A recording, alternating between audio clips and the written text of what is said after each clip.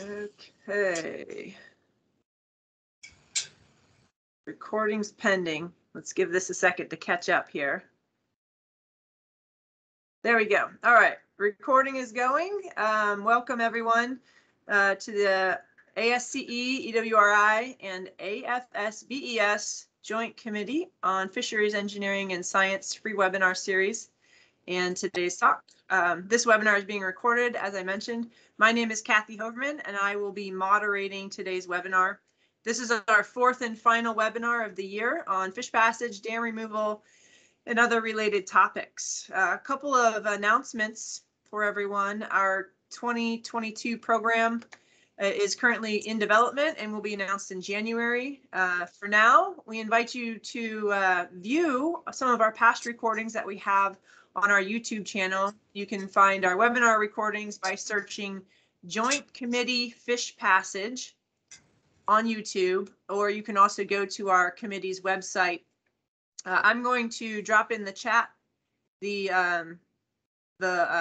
web address when I get a second, when I'm done talking. So there will be a quick access link for that for everyone to look at. I've also shared in the files of the Teams site associated with this webinar our presenter's PDF version of the presentation. And then, of course, this video will also be available afterwards as well when we post it on there. Also on our website, we do post job opportunities and other community announcements. If you would like to add something to that, then that information needs to go to Rachel Waiter. I will give you her email address as well, in which you can send information that you would like posted on our website. Okay, last thing, we're also working on updating our email list and webinar announcements. If you're currently on our email list, you should receive an email at some point confirming that you wish to remain subscribed. So when you get that, definitely take a moment to click through the email and make sure we have your up-to-date information and contact info. All right, the chat window will be used at the end of the webinar. You can ask questions during the webinar if you would like, but we will wait till the end to actually ask those to our presenter and get some answers to everyone.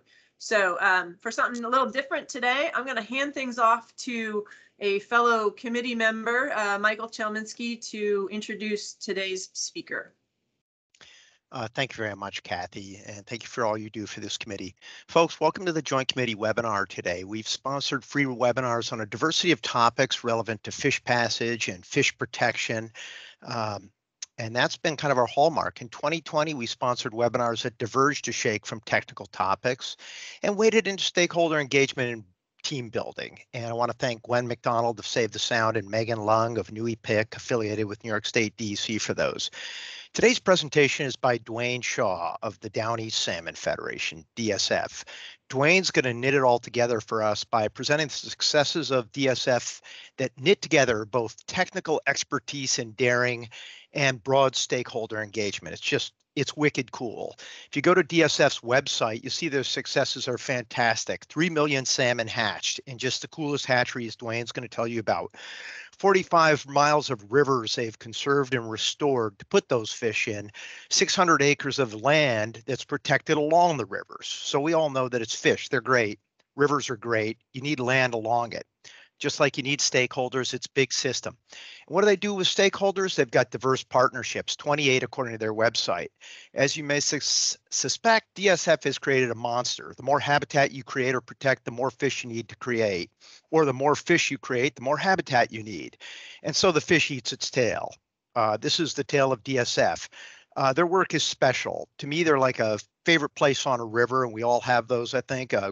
As an engineer, a great cathedral, a building, or a bridge, or the best dive bar on earth, the place you think only you know about it. Ultimately, they're like the merry pranksters of Atlantic salmon. They're out there, they're getting it done.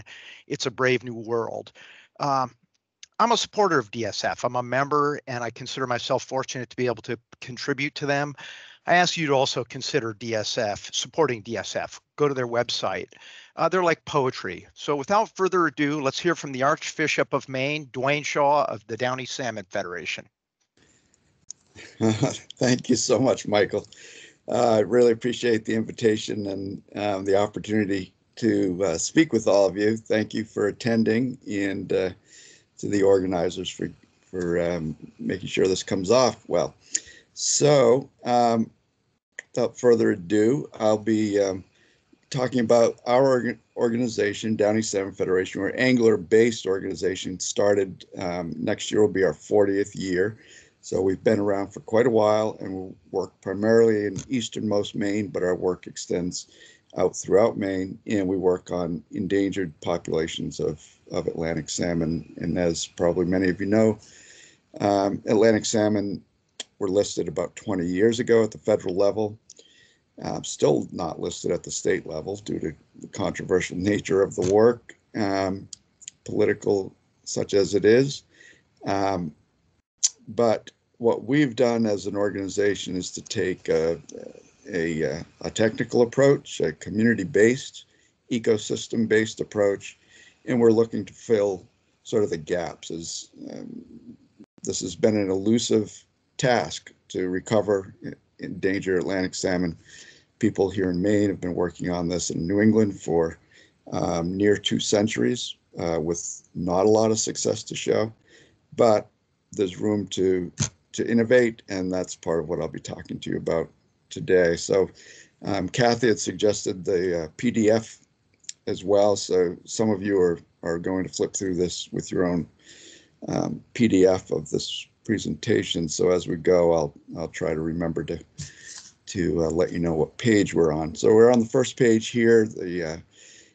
What I'm going to be talking about primarily is the rearing methods that we're using, and so-called naturalized rearing methods. So many of you may be aware that hatcheries are considered one of the threats to fisheries in the sense that you can domesticate the species the wild species that you're trying to restore. Some hatcheries are production facilities, and they support put and take fisheries and so on.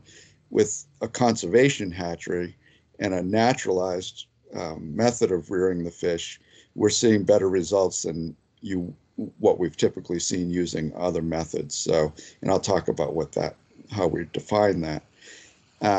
So what we had done was to create. We were approached in a partnership with a proposal from the North Atlantic Salmon Fund based in Iceland.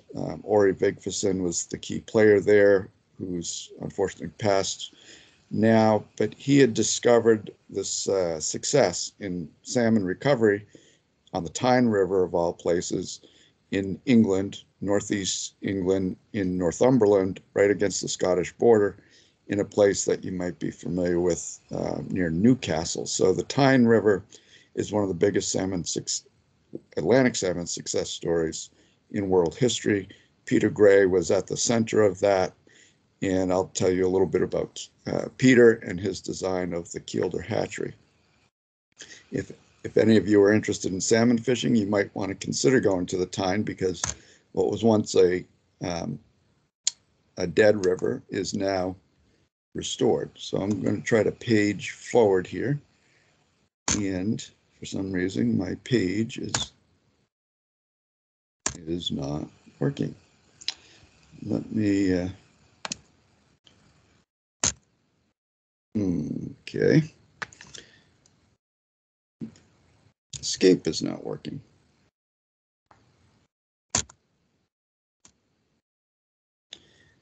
Okay, so this worked perfectly before. If anyone has a brilliant idea, just let me know. Dwayne, did you try using your arrows for control? That's what I'm using. Yeah, that's what I used yesterday in our little test run, and it worked just fine. And perhaps take it out of presentation mode to now reset it. Get my bar to show with my controls, and my escape isn't working. Let me see. Okay, I could stop. Let me see if it's going to me allow. I'm going to stop presenting and then try to come back in. Sure. Sorry. No worries. While we're waiting for Dwayne to do that, I am dropping right now our committee's web address directing you to our page there. And, can you see that? Dwayne, we do not have your screen yet. Uh-oh. Looks like Dwayne is frozen. And now I'm dropping in Rachel's email address for your use if anybody wants to share announcements, job postings, things like that for the website in general.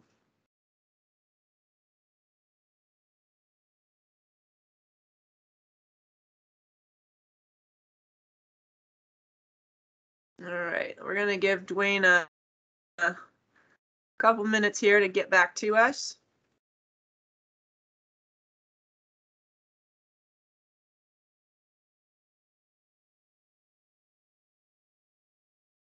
In the downtime, I'm going to put a plug in for one of my personal favorite activities that comes around twice a year, World Fish Migration Day. It's coming up in May of 2022. If you are a part of an organization or an individual who wants to plan an event, there's always room for more people planning those events. The World Fish Migration Foundation has a website. Check that out.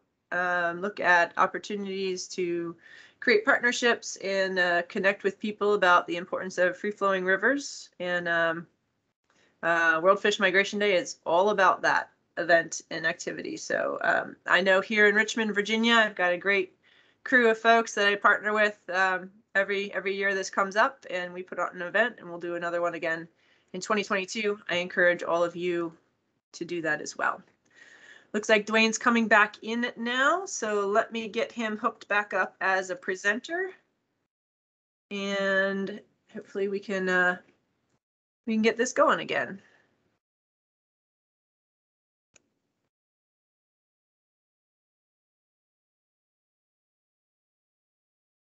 Kathy, perhaps we should ask Dwayne to shut down his video to mind the bandwidth. Yeah, I think so. So Dwayne, you should have been put back up to presenter mode.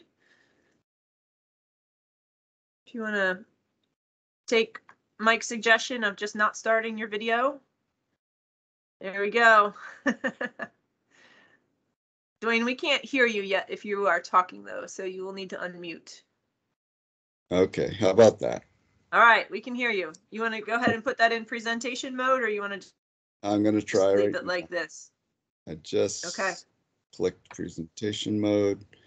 Let me take off my camera. Slideshow.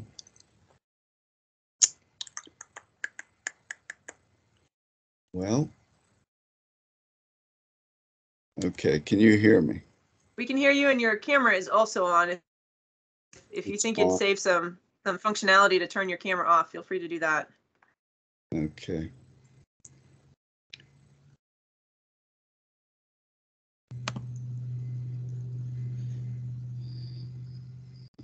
Okay. Doesn't want to seem to want to go. There we are. Okay. All right, we got you. Go ahead, Dwayne. So there we are. In salmon recovery, we think a lot about dam removals. Of course, the salmon need to get to their habitat. We all know that. Here's an example of a dam removal we did adjacent to our hatchery, which is based in a former hydro plant on the East Machias River. These breakthroughs can look like this. So what I am presenting here is information about how do you retrofit a hatchery? How do you make a hatchery suit the salmon that you're trying to recover? In other words, to keep them as wild as possible such that they can perform well and survive, do the full cycle of their migrations, and come back and jumpstart the population such that you can then turn the hatchery off. And that's exactly what's happened on the River Tyne in England. They've dialed the hatchery way back. So the function of a hatchery in this sense, a conservation hatchery, is to recover wild fish, not for a put and take fishery. So there's a lot of dispute about hatcheries, and you may have seen the film artificial, which kind of conflated a lot of different hatchery issues together and caused some confusion. In our case, what we're doing is using straight river water, unfiltered. We're using wild origin fish of native genetics. As you see, the tanks are black. We accelerate the flow in the tanks, and we're using an incubation system that replicates a wild red, or a nest in the gravel. And the measure of our success in part is, what do these fish look like? Do they have all their fins? As some of you have seen, fish coming out of many hatcheries often have these rounded fins, and obviously they need their fins for a reason. So the ultimate measure for us visually is, are they the right color? Are they the right size? And do they have really beautiful fins? This is a film of the time, a very short film, and I'm going to show you this. This is in downtown Newcastle. This is in a river that was considered essentially dead for many years. And here we go. This is slide 4, but let's see if I can get this to run.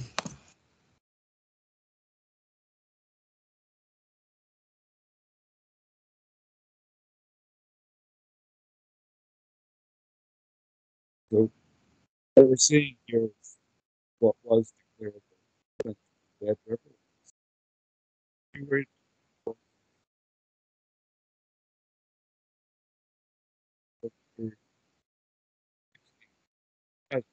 Dwayne, we can't really hear you with the video running. Probably it's just too much. So when you hit stop, we'd be happy to hear what you have to say on this.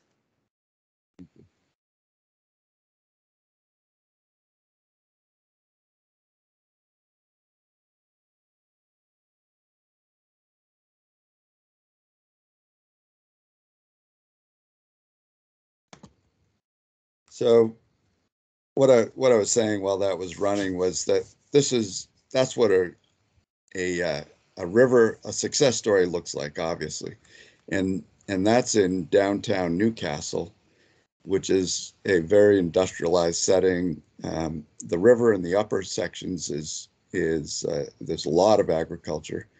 I've never seen so many sheep in all my life, and however, it's lightly developed in the upper part of the watershed, and there's a hydroelectric dam in the very top of the system, and that's how the Kielder hatchery got created, was as a mitigation for the lost habitat.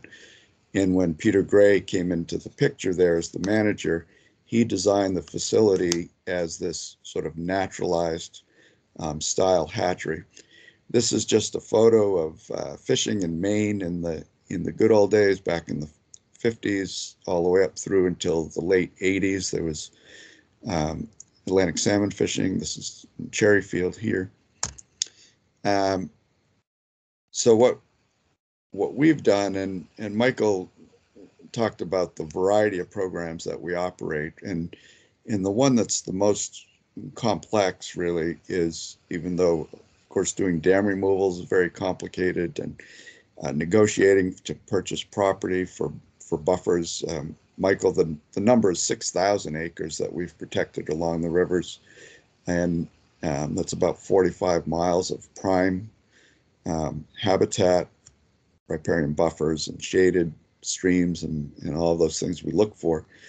But this element, the wheel on the trike that we're trying to operate here, that's been moving slower than the rest. So dam removals are moving pretty steadily. The limits placed upon angling and commercial fishing and other activities that directly impact the fish themselves have been progressing quite well. But the piece around the hatchery portion of this, the husbandry methods, the work around genetics has been accelerating tremendously over the last few decades. In that ultimate question that was at play when the fish got listed is, are there any wild fish left, was answered by the geneticist to suffice for moving forward with the Endangered Species Act designation. So we've got very advanced genetics management of these 8 populations that are remaining in the state of Maine. However, the piece that's slow, again, is on the hatchery side. So the capacity of the hatcheries is one thing, and then the style of the rearing methods being used is another element of this. So it's quality and quantity of the impacts of the hatcheries. So what you see represented here on the right are the return rates based upon different stocking strategies. And I'll talk about the different types of strategies that are being used and that are being tested. The Downeast Salmon Federation, as I said, has been established. It was established largely by anglers back in the early 80s in a region that is impoverished and remote in easternmost Maine, and has not received necessarily the attention that some of the bigger rivers would. So the rivers that we work on here are the Denny's, which is very close to the Canadian border, right up against the St. Croix River, which is the border river. The East Machias, the Machias itself, or the West Machias, the Pleasant, and the Narraguagus. We're also involved on the Union River, which is kind of the gateway to Acadia National Park in the Ellsworth area. That river is dammed up and has no fish passage right at the head of tide to speak of. So the other rivers are largely dam free. So state of Maine is the location of this distinct population segment comprised of 8 different populations, but viewed as a whole, there is designated critical habitat. Some of it is occupied with salmon. Some of it is cut off because of dams and other things. And we're in that easternmost section that you see represented there. Here's the dam that we removed when it was first built. You might notice there's something missing called water in the fishway, in particular on the right-hand side. These fish have gone through a bottleneck. However, as we've said, the geneticists have looked at this. There are populations remaining. We worked with the town government to remove that dam and the state and federal agencies, and then we took ownership of the building, as you see on the bottom left here, which we had a vision for, and at the time it was just a dump and abandoned, essentially, with pigeons and rats and the whole 9 yards. This is what we've done with the building. It sits in the middle of this very beautiful New England town, right on the river, right next to the rail trail, and within sight of Route 1, and we're right at the head of tide. So we say, our little byline is fix the river and fix the fish both. We hear a lot about fixing rivers, but very, very little in the recovery world about how is it that we're handling the fish. Here's another example of some of the fix the river activities, taking out these roads. This is where our land trust came to bear, such that we purchased the property after years of negotiation with the landowner. Ultimately, he offered the entire property to us, which we purchased because of its importance for fish passage and buffers. And now we're stocking this very stream segment. This is Beaver Dam Stream right next to Route 9, the so-called airline road. Peter Gray Par Project. Again, a picture of the fish with beautiful fins, and the river at the head of tide in our location there. Peter Gray.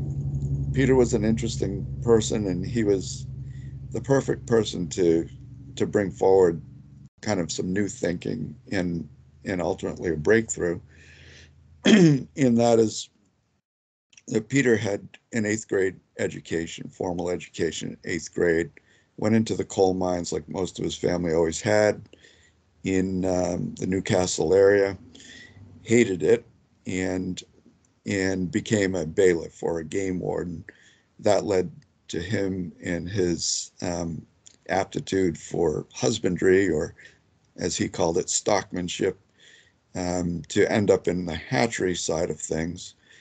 And the reason I like to put forward this photo of him with his prize fowl, and he was a judge of fancy fowl, is that it shows one end of the spectrum. This is the domesticated to the hilt end of the spectrum of what you can do with a wild jungle hen over hundreds of years and turn it into all of these captive varieties of chickens that we see now. Well, the other end of that spectrum is how do you use your husbandry to keep a wild fish as wild as possible? So he applied himself to that question, and then also was involved in a big debate around the numbers game. How many fish do you need to put into a system such that you can jumpstart it, and then, like I say, turn off the hatchery, perhaps go to the next river and start again. So as you see in this piece here, there are over 13,000 adult salmon coming back to this river. So there's a huge fishery here. There's clubs and pubs and along the river, and you can imagine the clubs meet in the pubs and they talk about fishing, and that advanced on its own. So again, a little closer look at the system itself. The incubator box that you see replicates a wild nest, and those alevin are down in that incubation box for a couple of months. The hatchery manager cannot touch them, cannot see them. We sit there with blind faith, knowing that those fish are doing what they should be doing.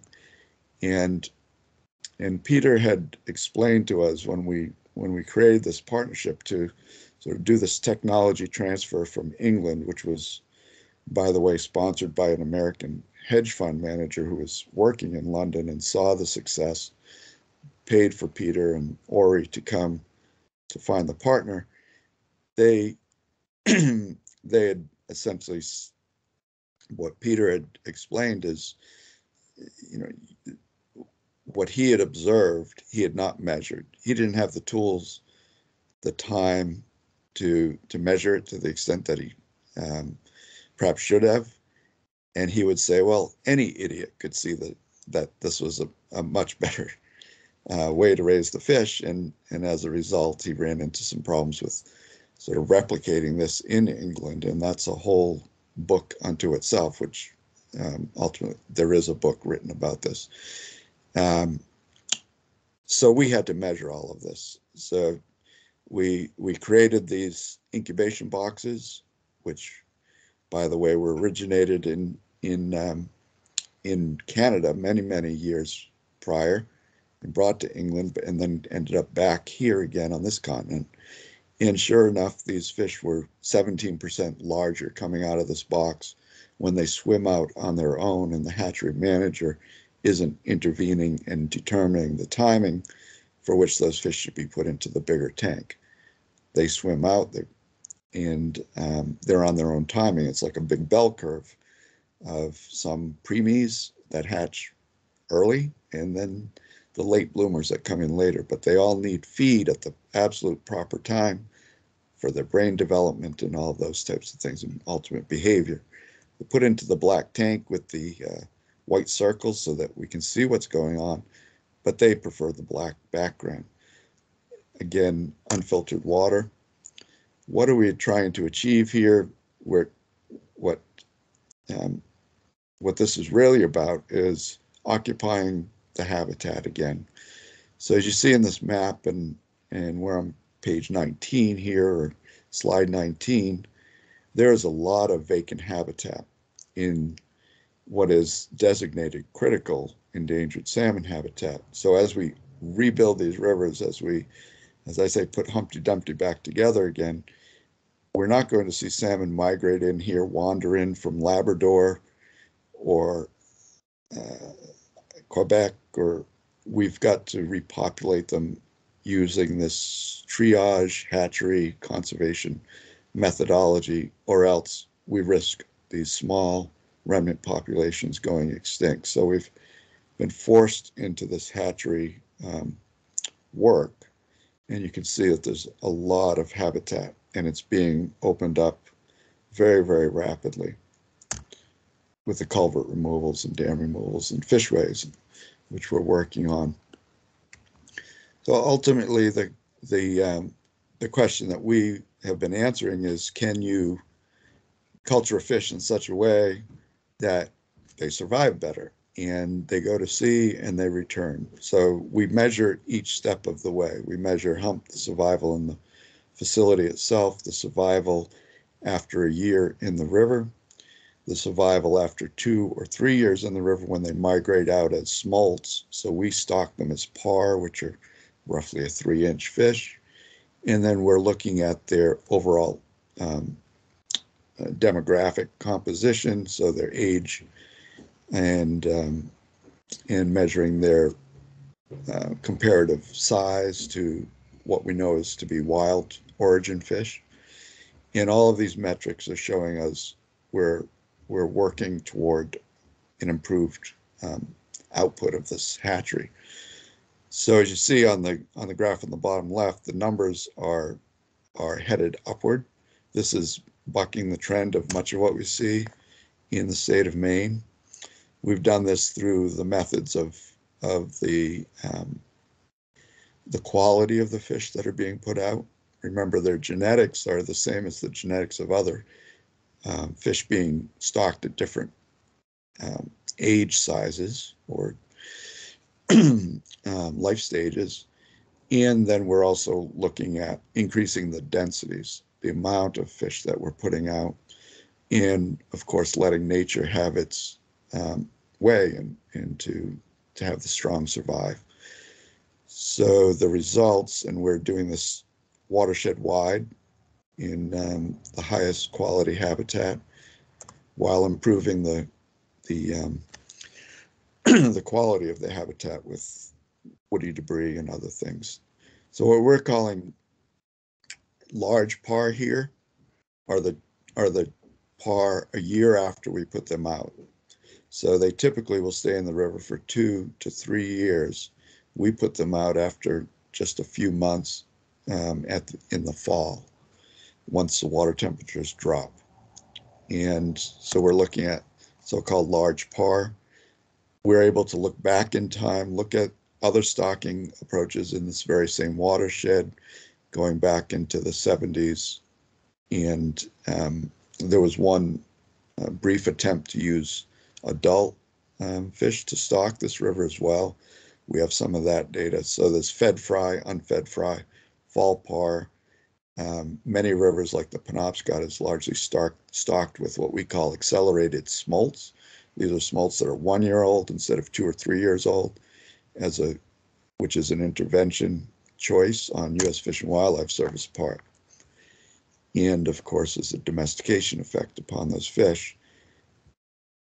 Here, what we're looking at is over those periods of years, using those different methods, we've seen a steady decline in the overall number of so-called large par, the 2-year-old par, until we kicked in with this project. And as you can see, we're up above,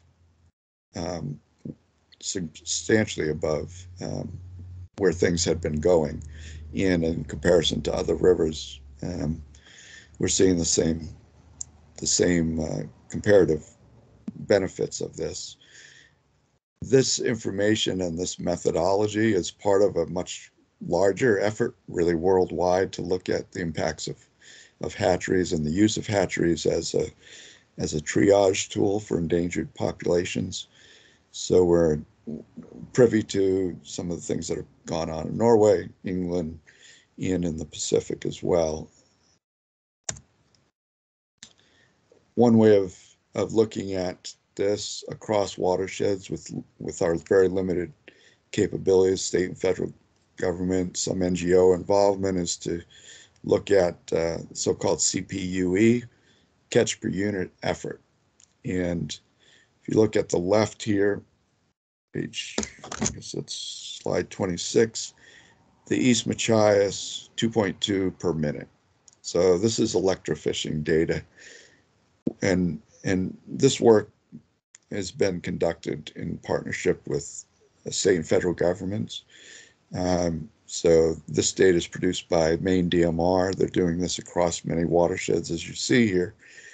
And in the East Machias, the results are substantially higher.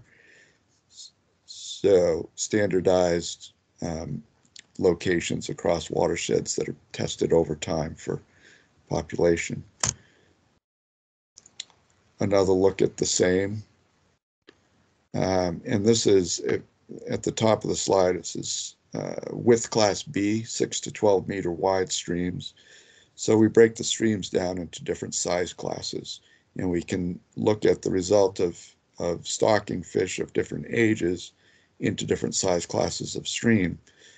As it turns out, what we seem to be seeing now is that often, but not always, unfed fry, which is the standard procedure currently, with the exception of the Penobscot with the smolt program, unfed fry could do quite well in the tiniest of streams, but most habitat is in the larger segments of the river system, so the main stem in these B width classes. Fry will do very poorly there, as represented here, whereas this the par does much better. This is our smolt trapping site, Route 193, out of East Machias, and it's at the near the bottom of the watershed, so we get a pretty good handle on what's coming out of the river system each spring. And then, so we're looking at that last winter of survival before they head out to the ocean. And as you see in this slide, an upward trend over time. And with the exception of that 1 year, 2015, you may all remember the, if you were in Maine or New England, shoveling a lot of snow that winter and extremely cold temperatures, unusually cold temperatures, and clearly it had an impact. And we know that this was across the board with brook trout populations as well as other salmon populations. So that gives us a bit of a clue as to where we're losing fish in some situations, and that is in a situation where habitat suitability has been impacted, perhaps by historic log drives, most likely as a result of historic log drives taking out structure in the systems where there's winter refugia.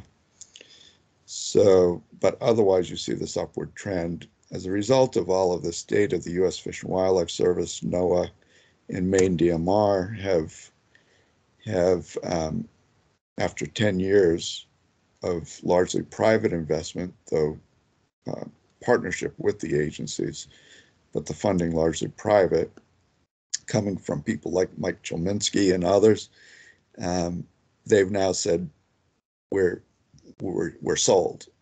We really are bought in the 5-year plan and 10-year plans that are being developed by the agencies for the recovery of salmon now reflect that the par, this naturalized par method, should be adopted more widely and as rapidly as possible. Here you're looking at a graph. Again, it's that same data, but represented across in comparison to the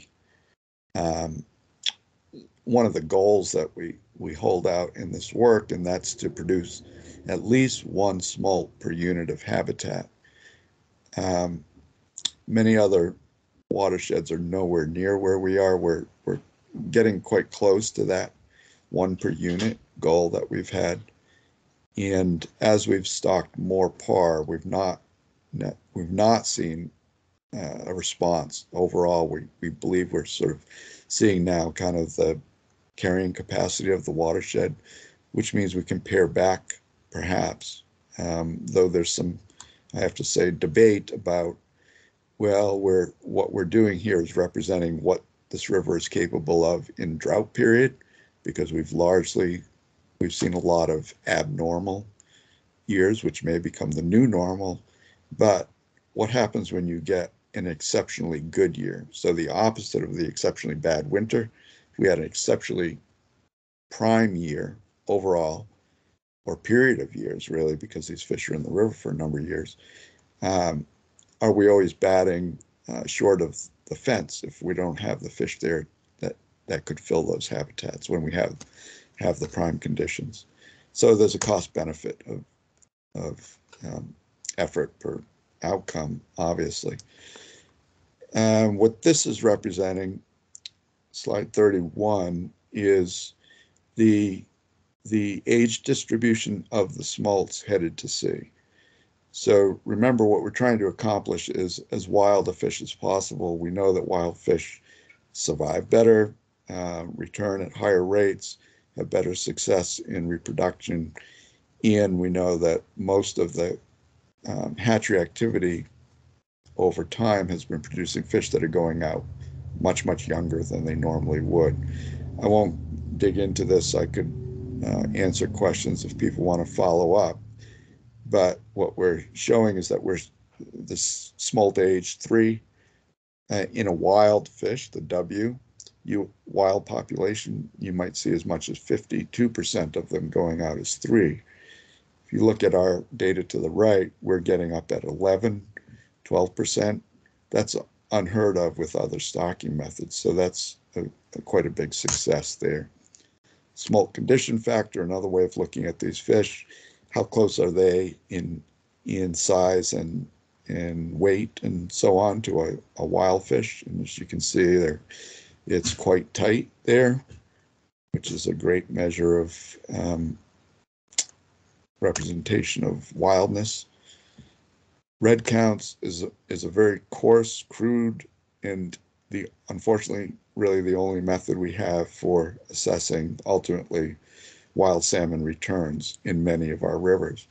We don't have traps on a lot of these rivers. So what we're forced to do is to go out at this time of year, October through December, and look for evidence of their spawning, and then to estimate how many wild salmon that represents, adults that represents.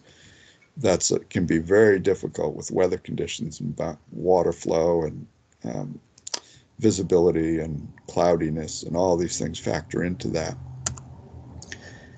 However, we're using the same method across all the rivers, so it's a crude assessment used in the same way across many places over many years, so it gives us a handle on what's going on.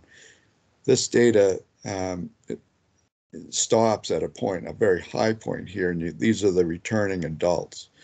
And again, in working with the federal and state agencies, we're of course running an experiment here. We need to see the results at the final result, the adults coming back.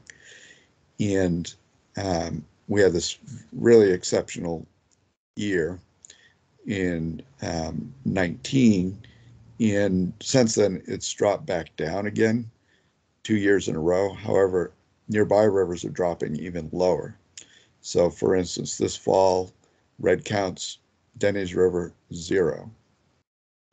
Horrible to have to report that. That's the river to the east. The East Machias, we've found 15 so far. Conditions have been difficult in both cases. And the Machias on the other side is at, I think, just a dozen, and it's a much, much larger river with a lot more habitats. So relatively speaking, we're still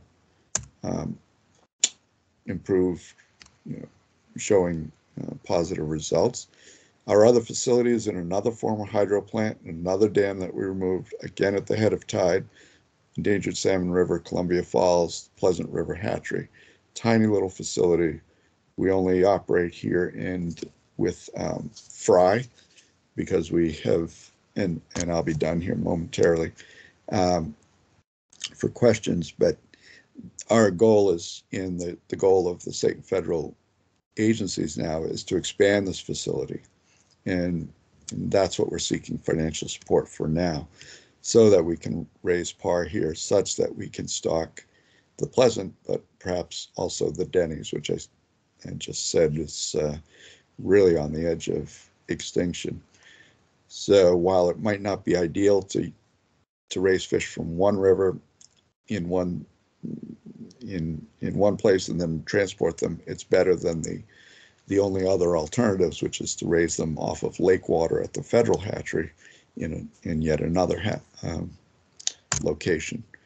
Just a diagram of what we intend to do in the expansion of that facility. This is the matching grant that we were just issued. This is the largest grant we've ever received. It's a matching grant, dollar for dollar, U.S. Fish and Wildlife Service, and we're in our second year.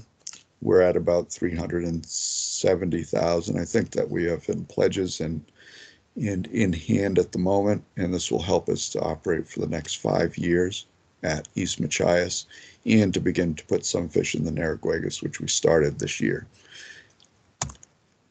There is our address, and I'm open for questions. All right. Thank you so much, Dwayne. This was great to hear about. Please, everyone, put your questions in the chat. We don't have any questions in there right now. While we're waiting for folks to start asking some questions, Dwayne, can you, how many people are part of your organization, and do you have volunteers or anything like that work with you? Yeah. So we started out as a completely volunteer organization in '82, just focused on Washington County, and we've grown over time to have now 12 employees. We have 7 biologists on staff, some administrative folks, some outreach folks, and a ton of volunteers, a load of interns over the years, all kinds of cooperative arrangements with other institutions and partnerships of many types. We also created something that we call the Downeast Fisheries Partnership. We co-created this, and this is to bring all of the fisheries issues forward and to talk about them in an ecosystem and a community-based approach. So, for instance, we work with folks who do shellfish restoration in the estuary and partner with them around water quality issues, and people that are involved with groundfish recovery work, and we know that the alewives, river herring, are an important prey base. So we begin to build a bigger effort, and that's been growing rapidly. We work very closely with the Passamaquoddy tribe at Sapayak, which is near Eastport. We've just this year completed 2 projects, a dam removal and a fishway in the Copscook Bay region with them. So we also are the only NGO with a Section 10 permit to raise, rear, release, monitor endangered Atlantic salmon. So that's a very important piece of this for us, is that we have gone through the process of sort of proving ourselves over time. That's a lot of responsibility, holding millions of endangered animals and doing it with volunteers in part. That doesn't happen overnight. We're also in the process of becoming an accredited land trust through the Land Trust Alliance. So the 6,000 acres of easement and fee lands that we own are managed properly. That's great. Good. That's that's really neat, Dwayne. We have had a couple questions come in, so let's roll over to those now. The first one that popped up is, what is the artificial gravel material utilized in the incubation trays made of, and has it resulted in more natural fin morphology? It definitely has, and the material is what is commonly known as smokestack scrubbers. So some of you might be aware, in smokestacks, they want to have a lot of surface area to retain some of the pollutants that would be otherwise leaving the smokestack. And Peter Gray had stumbled across this material. It's constructed specifically to have a lot of surface area. So he saw that and then utilized it in these incubators. I think originally people had used stones, like a river bottom, and Peter went with this other method. I think it's easier to clean it. They're a lot lighter, and it works really wonderfully. And in order not to depart from his methods at all, we ordered that from Germany, just like he had done when he got started. So they kind of look like a mouthpiece, like you would use for football or hockey. So they're curved like that. And if anyone wants the design specs on these things, we have those. Very cool. That your description there was very visual for me. I could definitely see the mouth, the curved portion of it that you then went on to describe. All right, another question is that they've seen hatcheries with gray metal tanks, but not black walled tanks. Is there a biological or growth reason for the black walls in the tanks? Mm-hmm. Well, the fish like dark places, and that's what Peter had observed, and he just went with black and painted what were baby blue tanks, as you see often in hatcheries. Look more like swimming pools, and it pleases the human eye more than it pleases the fish. And so that's where the black came from. And the white circle in the middle is for the hatchery manager to be able to see what's going on somewhat. Yeah. Yeah, good. All right. Our friend Mike Chalminsky asks, how many par are you adding to the East Machias River each year? It's on the order, and it bounces up and down anywhere between 150,000 to 300,000, and that number is, it's dependent upon the survival rates of the fish that we bring in. So the source of eggs comes from the U.S. Fish and Wildlife Service live gene bank at Craigbrook National Fish Hatchery, and some years they have better fecundity and production there than others.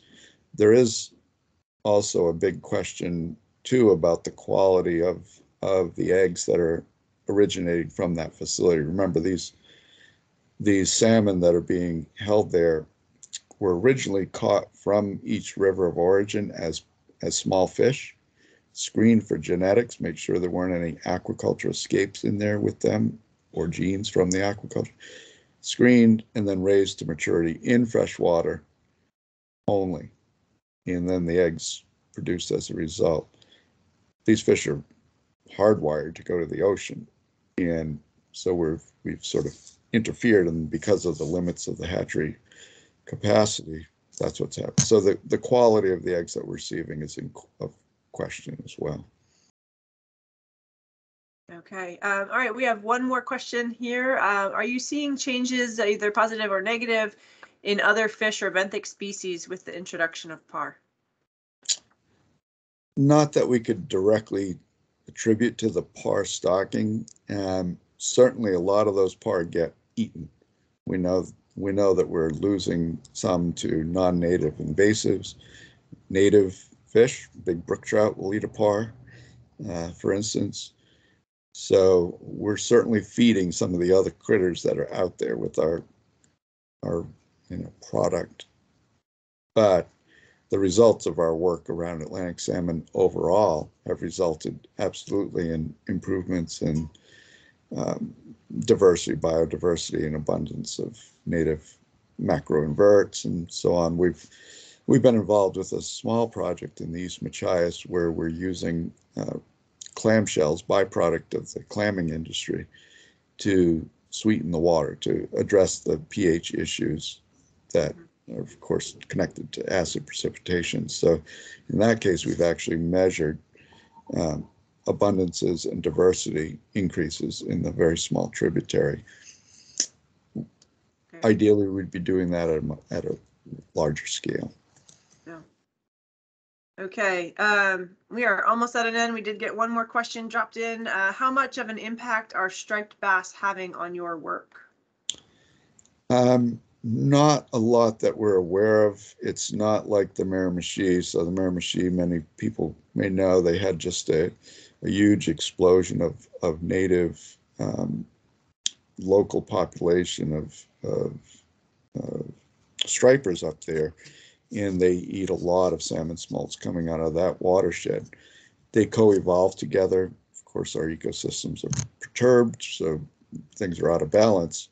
However, here we don't see a huge number of stripers anywhere. We have a steady kind of low level of stripers, but we know that some fish are being eaten by stripers. Seals, cormorants, of course, the non-native largemouth, smallmouths, and almost anything else with a mouth. That's why the wild fish are so important in having a prey buffer, as we call, so that the river herring numbers, massive abundance of young of the year alewives coming out and adult alewives going in, among many other fish, are super important as providing the food for those stripers rather than them eating the small number of salmon. Yeah. All right. Well, I think that's the end of our questions. So I think that's the end of our webinar. Dwayne, thank you so much for doing this. We love hearing about your work, the good things you're doing up there in Maine, and I hope this translates well. I know it translates well for somebody else on this webinar. We appreciate everybody tuning in, and we'll talk to everybody again in the new year. Thank you so much. Happy holidays, everyone. You too. Bye, all.